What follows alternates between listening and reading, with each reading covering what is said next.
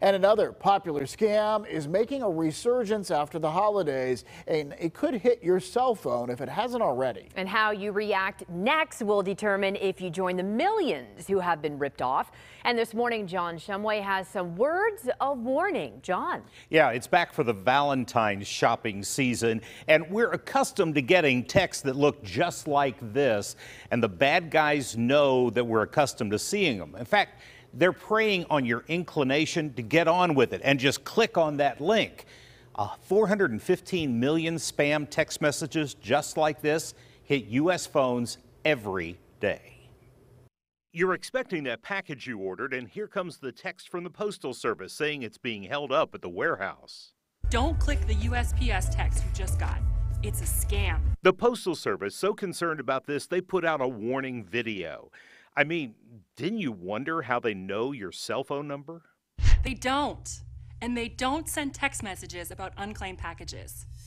I'm Andrea Avery, United States Postal Inspector. Inspector Avery goes on to explain it's all part of an international phishing scheme after your money. One of the many, all wanting you just to click the link.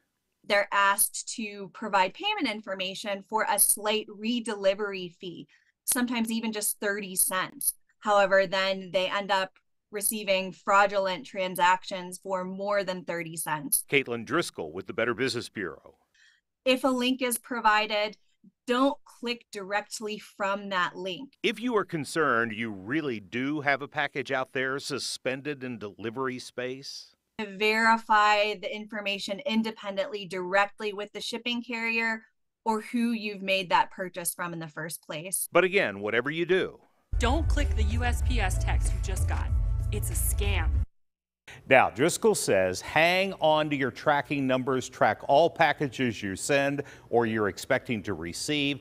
And interestingly, Gen Z and millennials are most likely to be victimized by phishing. Interesting. So do the scammers really get that much out of this, though, John? You certainly wouldn't think so, because 65% of us delete a text like this from an unknown number. Yet, in the most recent year tally, 2022, 68 million Americans were victimized to the tune of $326 million. And delivery text topped the list of this kind of scam. Wow.